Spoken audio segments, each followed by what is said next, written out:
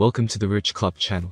Please watch the video to the end, and if you like it, support the channel with a like and subscribe. Let's go. In this video, you will learn why XRP will rise by another 400%. So before the video starts, write in the comments how much the XRP token will cost in a month. To the one who guesses, we will transfer 120 tokens. I remind you that at the moment one token costs $1.58. You also need to like and subscribe. Press the bell so you don't miss your profit in it again. Where to buy XRP? You can buy XRP on Binance and other reliable services, in which only my links give 5% cashback from trading commissions. I will leave the links in the description. Those who register via the link and conduct more all transactions will receive a separate reward. Per its earnings report, Ripple recorded a 97% increase in XRP sales for Q1. Despite the lawsuit of the SEC over XRP being an unregulated security in the United States, Ripple's net sales went from $76.27 million in Q4 2020 to $150.34 million in Q1 of this year. The surge in XRP sales can be attributed to the growing demand for Ripple Net's on-demand liquidity services, which leverages XRP as a bridge currency for cross-border transactions. Per Ripple's official statement, the increase in XRP sales can be attributed to deeper engagement from KODL customers.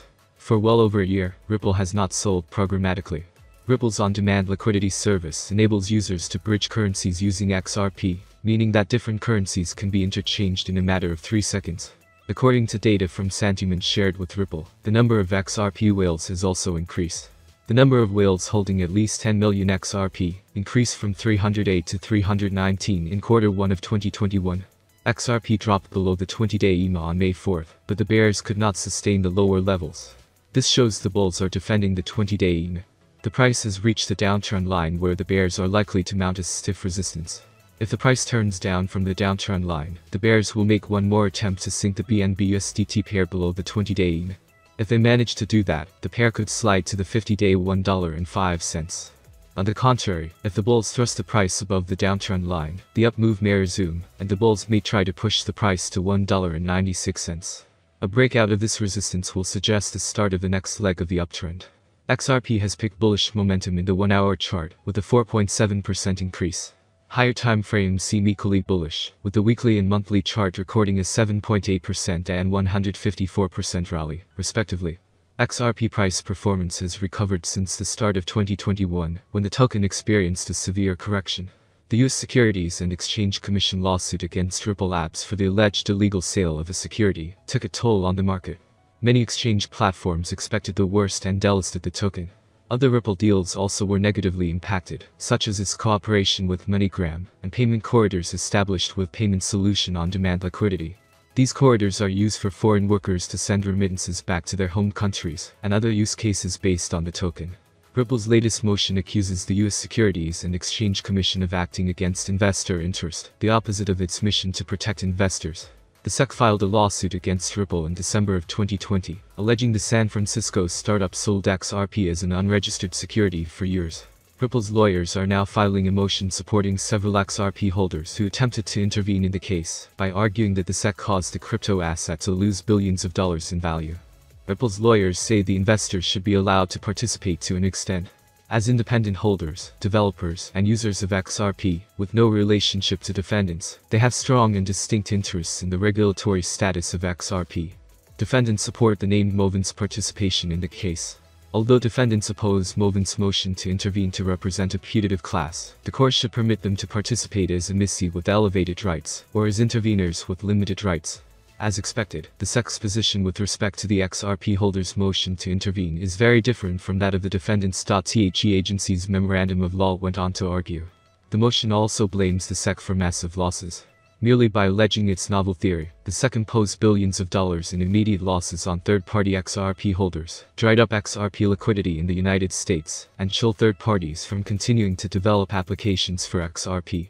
The 21-page motion emphasizes that XRP holders are innocent retail holders with no connection to Ripple, who have already felt consequences from the SEC ill-advised jurisdictional overreach. Their desire to be heard is understandable and legitimate. In consequence, liquidity volumes on these platforms plummeted, but are showing signs of recovery. Monitor Liquidity Index Bot has registered a spike on this metric on 3 out of the 4 payment corridors, except for the one set between the then token and Philippine peso. The volume on this payment platform has stayed at relatively high levels, with a 1,032,894 traded in the last 24 hours. Not that far from its all-time high at 3,435,748 if the metric is placed next to the other corridors. On the back of Judge Analisa Torres granting John Deaton's motion to intervene on behalf of XRP holders, the plaintiffs and the defendants in the ongoing case between the United States SEC and Ripple Labs and its execs were asked to file their responses by the 3rd of May. On the back of the defendants doing so, the regulatory agency has now filed its 33-page opposition paper to the same. Movens claim that, as secondary market XRP investors, they are somehow unnamed defendants, even though this particular action does not charge transactions between individuals in the secondary market as violations of Section 5. While Ripple and its execs in their own response to the aforementioned motion submitted that the Movens be allowed to participate as emissies or as interveners with limited participation rights, the SEC asserted, Movens should not be permitted to broaden the scope of the SEC's claims by intervening in this action in any capacity. Such interference, the SEC contended, is constitutionally and statutorily barred, with the agency adding that the same will also intrude on the executive branch's prosecutorial discretion. Curiously, in its opposition to the motion, the SEC also alleged that the Movens have essentially recited the defendants' litigation position. It added, Movens showed that their interests are not adequately protected by defendants, given that Movens' objectives are the same as defendants.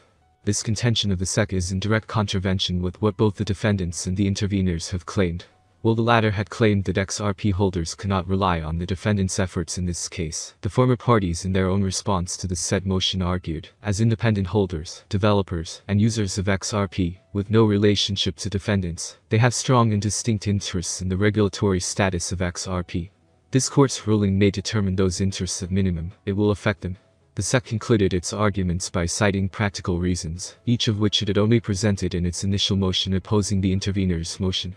According to the agency, and SEC enforcement action with thousands of individual investors intervening on both sides to advance legal and factual arguments the SEC and defendants are capable of making, would unnecessarily complicate this action, cause undue delay, require additional judicial resources, and prejudice the SEC efforts to enforce the federal securities laws. John Deaton, representing XRP holders, collectively known as the Movens, now has until the 17th of May to respond to both the SEC and Ripple's contentions. According to the regulatory agency, all the Movens have done is restyled its withdrawn petition of mandamus, in the form of an instant motion for intervention against the SEC. According to data from Asset Dash, the market cap of Doge surged to $77.7 billion on Tuesday, following a rally that took the price of the coin above 60 cents for the first time. This rally put the market cap of the project ahead of both cryptocurrency exchange Coinbase at $73.8 billion and Nintendo at $76.3 billion. How much will XRP cost at the end of 2021? Write your opinion in the comments, and do not forget about the likes.